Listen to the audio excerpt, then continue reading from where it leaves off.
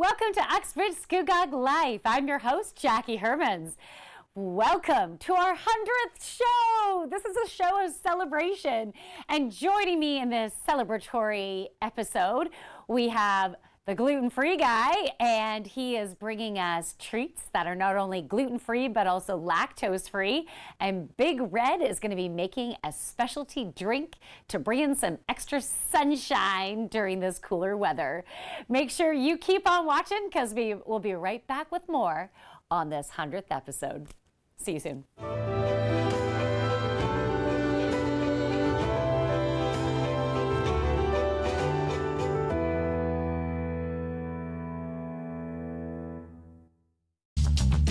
This program is brought to you by Ignite TV. Now you're in command. Visit Rogers.com for more details.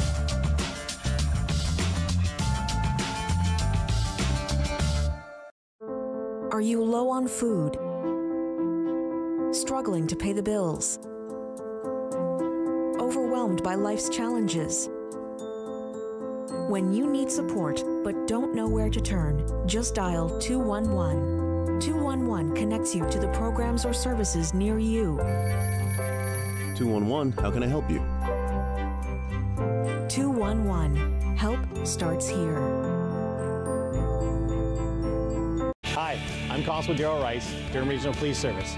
Tune into Rogers Cable 10 to watch me on Seniors Talk with DRPS, where we'll talk about all kinds of amazing information and community programs for you, our seniors in Durham Region.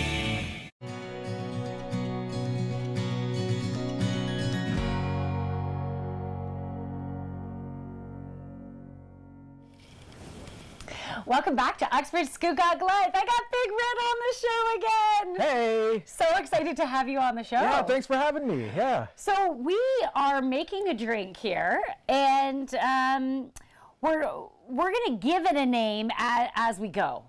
Okay, so first of all, let's talk about. You're like, are we?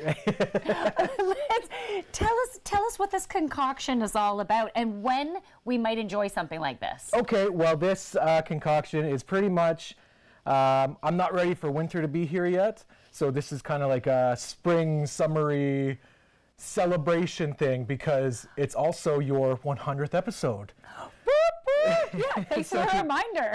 So congratulations on that. So Thank you. we're gonna make a kind of a celebration cocktail for you. I love that. And Yeah. you know what? I personally usually have a hard time transitioning from summer to fall. It's the worst. It's really tough because I love summer, I love the warmth, and then all the leaves coming down. And so, but I'm in a place right now of acceptance.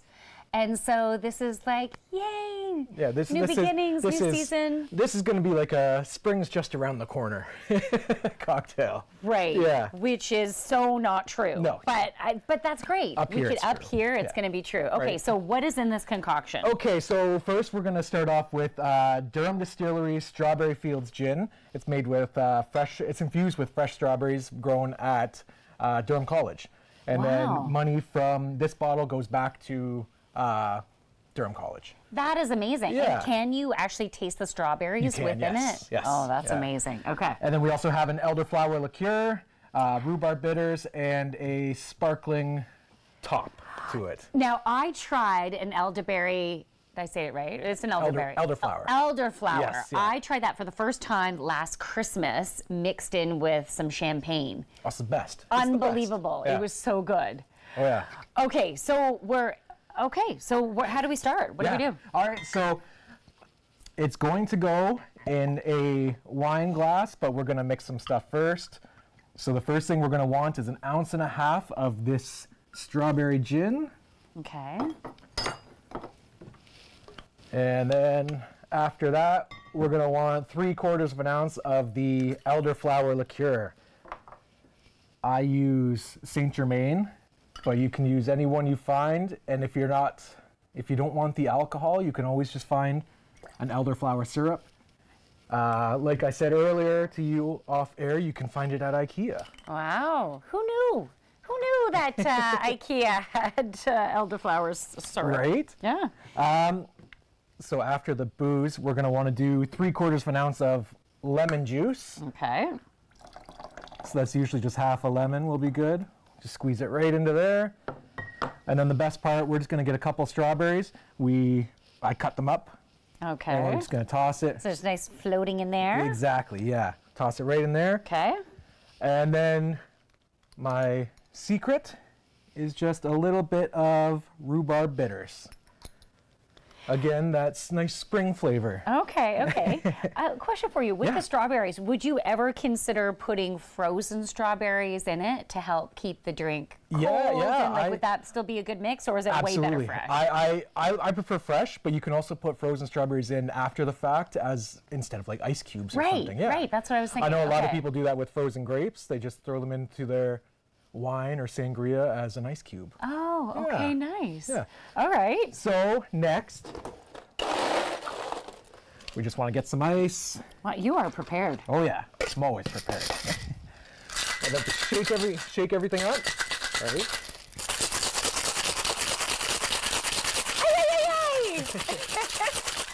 Strawberries and all, shake everything. It'll get the juice out and a lot of flavor. Oh, it's even turning a bit pinky from the strawberries. Pink. Yeah. And then we'll just get a nice glass and then just pour everything right into the glass. That looks like a glass of joy right there. That looks like a glass. I think that should be the name of it. That's the name. A glass of joy. Glass of joy. Just top it up with a little more ice and then we'll get our bubbly. Okay, and why do you put it in after? What's the scientific reasoning around that? Hold on, this is my favorite part. Oh, yes. That's celebration right there. So we put it in after the fact because if we were to shake it, this would just get over carbonated and it would just... Okay, just be explosive. Yeah, exactly. That's maybe too much of a celebration. Too much. That's having like too many of these. Yeah, exactly. In a night, maybe. Oh, that looks beautiful. There's that. And let's just throw a nice little, just a strawberry on the rim there. Hey, why not? That looks gorgeous. Yeah, it's not too bad. Okay, I think I need to have a sip. Be my guest. It's like too early in the morning. That's but okay. I can't not try it. It's your 100th episode. You got to try it. Mmm. That's delicious. Thank you. That is really delicious. Yeah. I have to turn this down. It's really loud. That is so good. I could see that being good spring, summer, and really any day. Yeah, oh yeah. Yeah, that's delicious. Yeah, it's not a bad drink. It's nice and light, nice and fruity. Yeah. Yeah. Okay, and I just want to remind everyone about the Durham Distillery. So the strawberry fields or anything from the Durham Distillery goes back to just the Strawberry Fields one. Strawberry Fields. $5 from every bottle goes back to Durham College because they did grow the strawberries there. So they're trying to get a little partnership going. Yeah. I love it. I love it. Thank you so much for being on the show again. Thank you for having me. We'll have you back. So we'll be back with more on Uxbridge Scugog Life.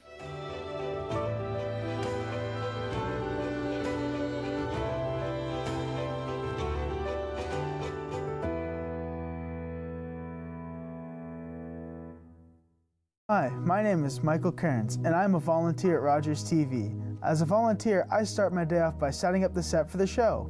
This includes setting up the backdrop, cameras, lights, conducting mic checks, and making sure everything is ready to go when we film. Then it's time for lights, camera, and action.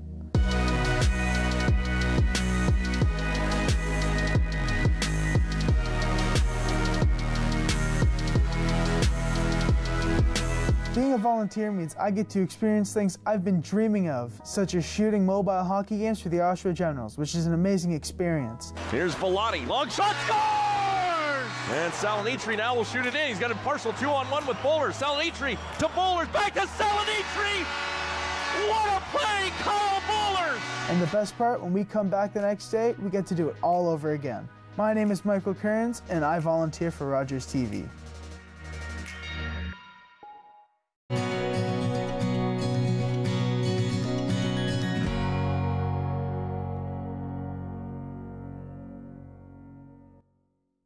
Welcome back to Uxbridge Scugog Life. I got the gluten-free guy here again. Hey, thanks for having me. It is so great to have you on the show, Joel. It's so nice to be back. Well, and I just want to say, I love your bow tie, your sprinkles. You got a burst of joy there, just like the beautiful drink that we made with Big Red. You are just bursting more joy and energy. And it's about celebrations and happiness and bringing lots of joy. And I mean, with the holidays coming, yes, we've got summer wrapping up, but there's always party time, and you want to make cookies and have those things ready. I love that. And with making cookies, they last for, well, if you don't eat them, up like weeks. So you can make them well in advance and not worry about it. And then when guests come over unannounced or announced, then you've got cookies. Do you normally bake and then freeze a bunch? You can definitely do that. Yeah? Yes. And then just bring it out, let them thaw during that day, and then you take them out. Yeah. Okay. Which is nice. Something that I'm drawn to saying too is thinking about the holidays. I can see for some people their stress levels just start rising, and it ends up being I have to get my baking done. I have to do this. So I just wanted to reinforce that it really is your mindset. Yeah, and absolutely. you have so much excitement about baking, and you inspire me. So just, you know, we can try with our own perspective to be able to say, okay, I'm going to have fun with baking. I'm going to set aside some time. It's not that I have to. It's because I want to. Yes. Because you're bringing joy to other people, as well as just looking at this brings me so much joy. And this is a really simple recipe. And I had a dinner party a couple weeks ago, and it went so easily for me. Like, I mean, normally when you have a dinner party, like you have your guests in the living room, and then somebody's always stuck in the kitchen baking and making and putting things together. And I think I was in the kitchen for maybe 30 minutes through it the whole evening. That's and I'm amazing. Like, this is amazing. I actually got to socialize with my guests. And it's about streamlining and simplifying. And simplifying is this platter here. I mean, chocolate aside, all of these cookies are one recipe, which is, I think, great, especially when it comes to Christmas baking or holiday baking. Yeah. And they all just have slight variations. So you can make a big batch dough and then put some aside and add a bit of this or add a bit of that. Exactly. Okay, so tell us what you have here. Okay, so these cookies, which are amazing and really buttery and creamy, they're a vanilla butter cookie. And that's the base recipe right there. And then from there, you can add a little bit more sugar and a little bit more flour, and you've got a sugar cookie. Okay. Simple. Yeah. Like, nice and easy. Yeah. I have a Linzer-style cookie, which is this one, which has, and you can see it's a nice golden brown on the bottom. And that, Linzer cookies typically have, like, almond meal in them, but we're nut-free in our house, so I put ground-up oats. Oh, nice. Like a coarse ground oat in there, and I put in a little bit of triple sec instead of almond extract, so it adapts really well. Okay, okay. And then we've got our ginger snap cookie, and you can see, I mean, that's just adding ginger and cinnamon and... We had the signature bow tie. Can you tell why I made them? I mean... I love it. And then we've got a chocolate cookie, and that's just adding cocoa. And so from the base recipe, you add it's the just cocoa. Add a little bit here and there, and you've got all these cookies. I made these in, I'm going to say, from start to finish, about an hour and a half. That's incredible. So an hour and a half, you've got a tray of cookies ready to go. Yeah. I can see Red's eyebrows have like popped up. He's like, wow, really? And I mean, you don't have to think about it. I mean, because when you're baking, the stress load goes higher and higher. And when you're thinking Christmas baking, you're like, I don't have time for this. I don't have time for that. Right. So why have an extravagant recipe that, you know, then you have to put in the freezer for a while, or you have to put it in the fridge, you have to let things sit, that could take hours and hours. And those recipes are great, but sometimes you just want simple. Yeah. And that's what it is. The key message for me lately has been simplify. Yeah. Simplify. I even saw on someone's dehumidifier, it said simplify on it. I'm like, there it is again. There it is again. So these are the type of cookies, they're the type of Christmas baking that would be a really good match for me. Absolutely, I want to keep things simple. And now tell me about the bark recipe, because that's also quite simple, right? It is. So I took, I have bags and bags and bags of Belgian chocolate at home, because I make my own chocolate in its raw form. And you melt down chocolate, and you have to keep it in temper. So that's the tricky part. It has to stay under 34 degrees Celsius. Okay. And then you don't have to worry about it at that point. So you microwave it in little bursts of like 20 seconds, stir it around, and then when it's almost totally melted, you stop and you just keep stirring it, making sure that it stays under that temperature, and you mix in some candy cane, like broken up in there, and you've got candy cane bark. Like, nice. And normally, because your household is nut-free, you don't put nuts in it, but you can add absolutely. You could make almonds, walnuts, pecans, absolutely. Things like that. Raisins, cranberries, like you could make it almost like a, I can't think of what it's called, but it's like a rocky road almost. Oh, wow, with marshmallows and stuff in it. And for this one, you just use the thermometer, right? Yeah. Okay, It's and just that's a thermometer. I love it. Thank you, Joel. You have inspired you. me. Do I want to try one? Yeah. Yeah, I'm going to try as I'm wrapping it up. Great. I'm going to start with the bark. Thank you so much. We'll be back with more on Uxbridge Scugog Life. Oh, wow. Okay, that's really good. Yeah. Oh my.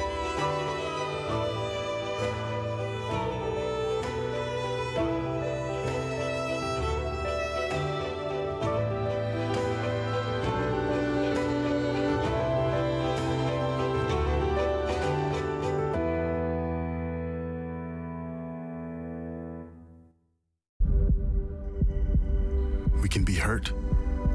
We can be bruised. We can be broken. Slowed down, confused, and even numbed. But we can't be defeated. We're built on a foundation that's strong. Our mission, unwavering. And together we'll beat as one. And now, hey everybody out in TV land, are you a struggling artist looking to catch a break? I'm the BMD and I'm starting a new show called Meet the Band. My new show showcases up-and-coming artists locally in the Durham region. The show promotes the artist and their creative content on the Rogers Cable Network. So tune in and connect with me at the BMD Podcast at gmail.com.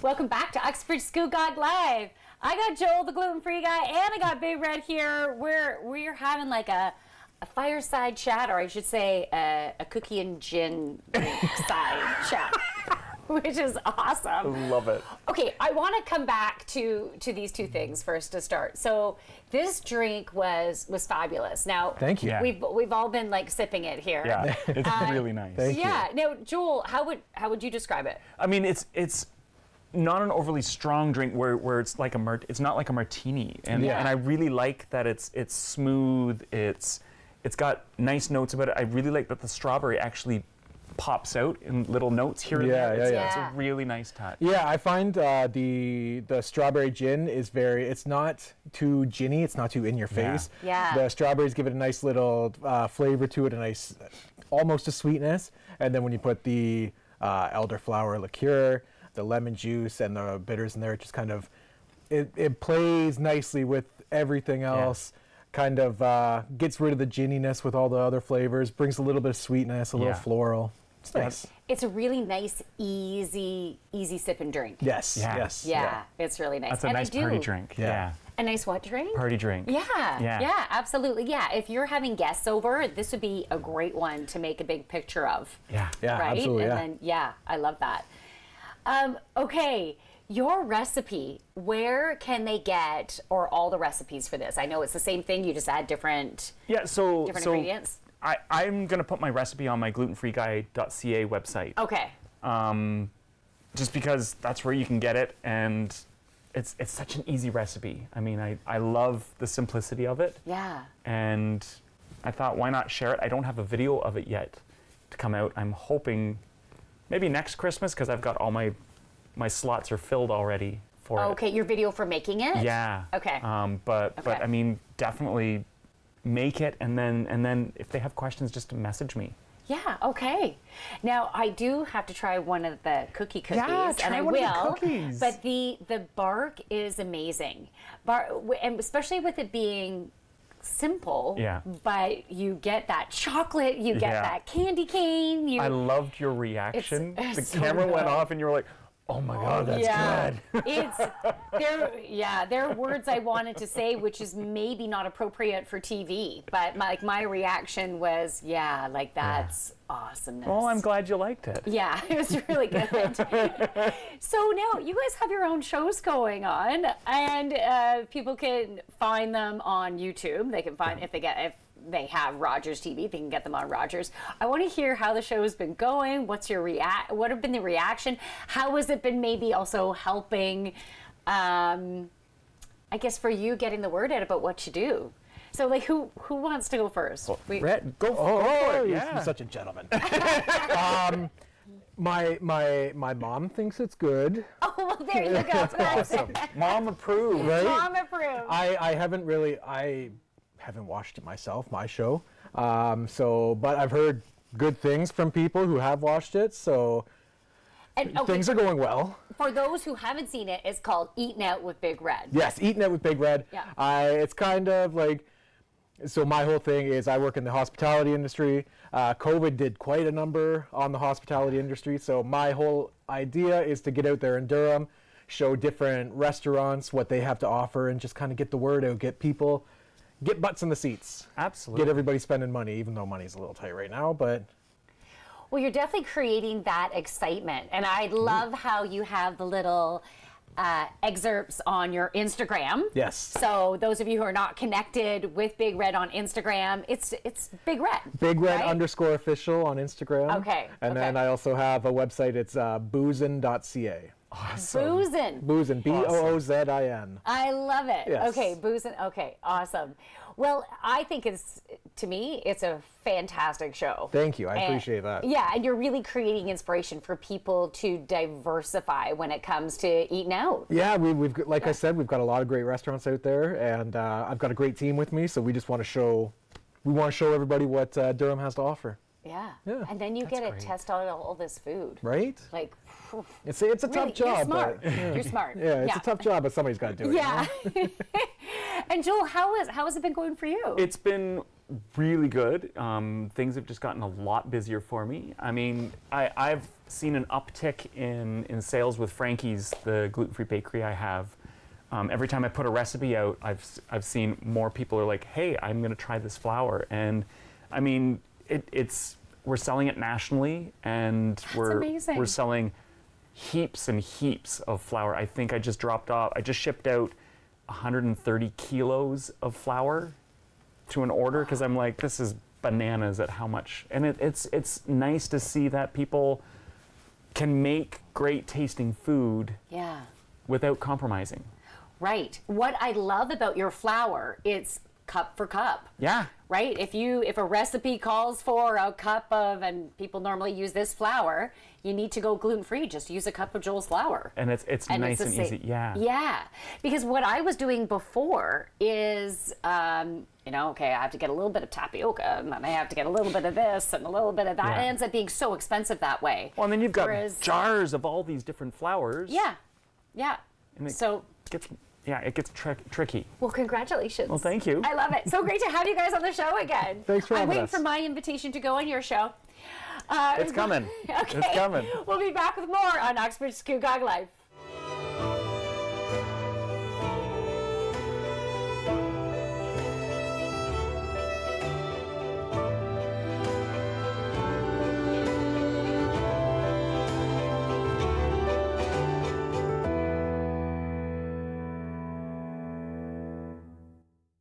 It isn't the heavy trays that make the job difficult, or the fast pace you need to keep up.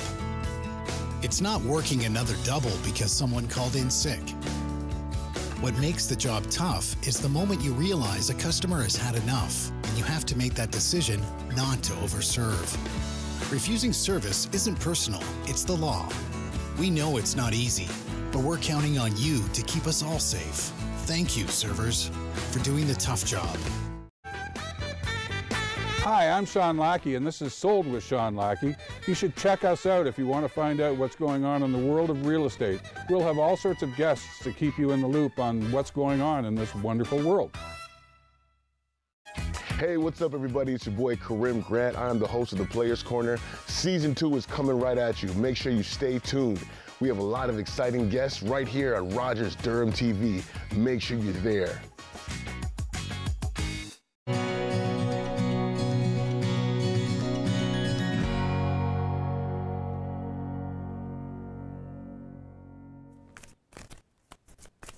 Welcome back to Uxbridge Scugog Life. So what a treat. I have to tell you, I also had one of Joel's cookies. You can't even tell it's gluten-free. One of the butter cookies. Oh, so good. All right, so as I've been doing at the end of the show, I'm pulling a card to assist us with the energy for the week. So I'm pulling it from my Energy Oracle cards. And the card that came up, I've actually never had this card before. It's a fairly new deck. It's called the Thinking Woman. So I'm just going to bring it into the camera here. I'll give you a little chance to look at that. And then I'm going to study it as well and see what messages want to channel through. Okay, so first of all, there is a butterfly, and it's very upfront in front of her. So we have been going through a really big transformation. She's holding a book. It looks like she has been studying, and she's in the midst of processing. So we've been processing not only the past, but also with where we are in the present and how we have gone through this evolution. And I believe it is a time to celebrate how far that we have come. She's also wearing a green dress, and we are getting into our heart chakra. There's been a heart chakra clearing, a healing that is still going underway, so we can get into that core. And that will help us to have a different perspective about things, about situations, about people, more compassion and understanding, and help us to make choices that are coming more from our heart. She also has a scroll. So I feel like she has all the information that she needs to be moving forward. She's also wearing some flowers on her head that have purple, but there's also some green. So again, it's following our intuition. So I feel like it's third eye as well as crown chakra helping us to move forward. There's also other flowers that are very vibrant in this pic in bloom. And it is solar plexus energy. They're yellow. So this is us standing into our confidence, our courage, and moving forward with the core essence of who we are. Thank you so much for watching. We'll be back next week with more on Uxbridge Scugog Life.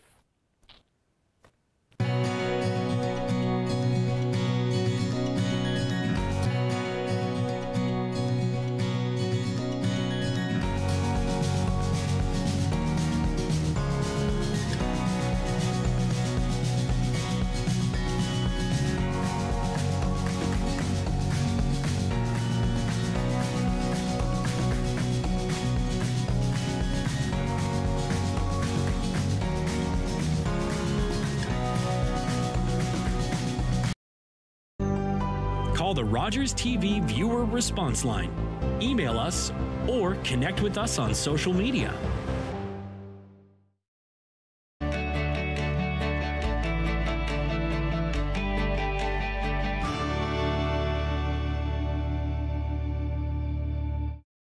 All I wanted was to see a movie.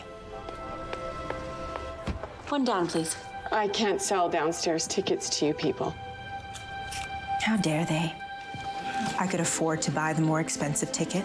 I run my own business. But they refused to take my money.